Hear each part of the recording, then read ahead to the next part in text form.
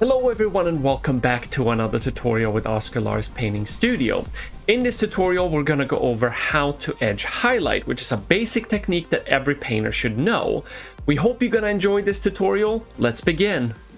Here I have prepped the surface to display edge highlighting.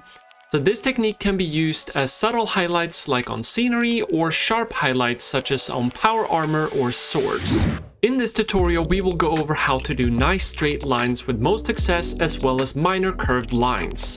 This strategy will also help you to adapt to harder edges in the future, but to start, especially if you have never done edge highlighting before, this is a really good entry point for you. So here I have my base coat color and my highlight color, and you can always go straight on with your highlight color for a quick one-off edge highlight.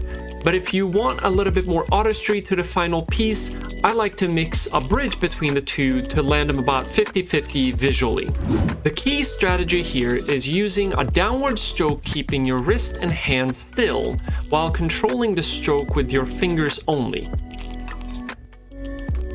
Once you have done all the vertical highlights, you then rotate the piece you're painting to convert all horizontal edges to vertical ones. For the curved lines, I use the same technique with the downward stroke, but giving it a little bit of a curve to it. Your fingers should allow for this without moving the hand or wrist.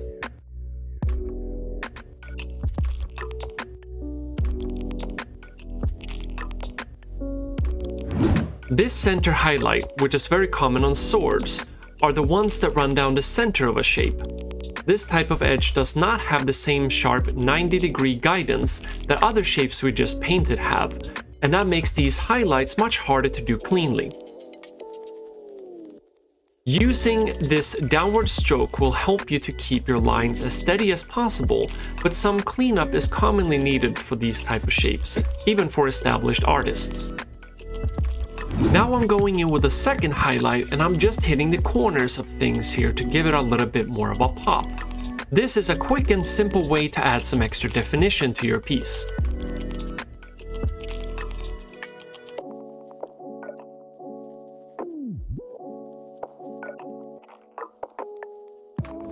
So here's the final 2-point edge highlight, and that's really it.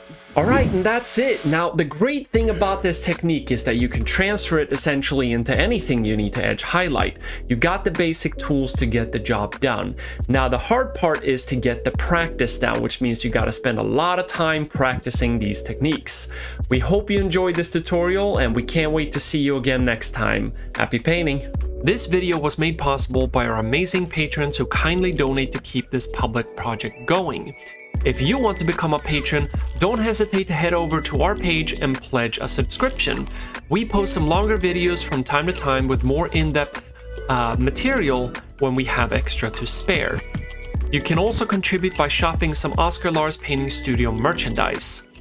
The links to these are down in the video description.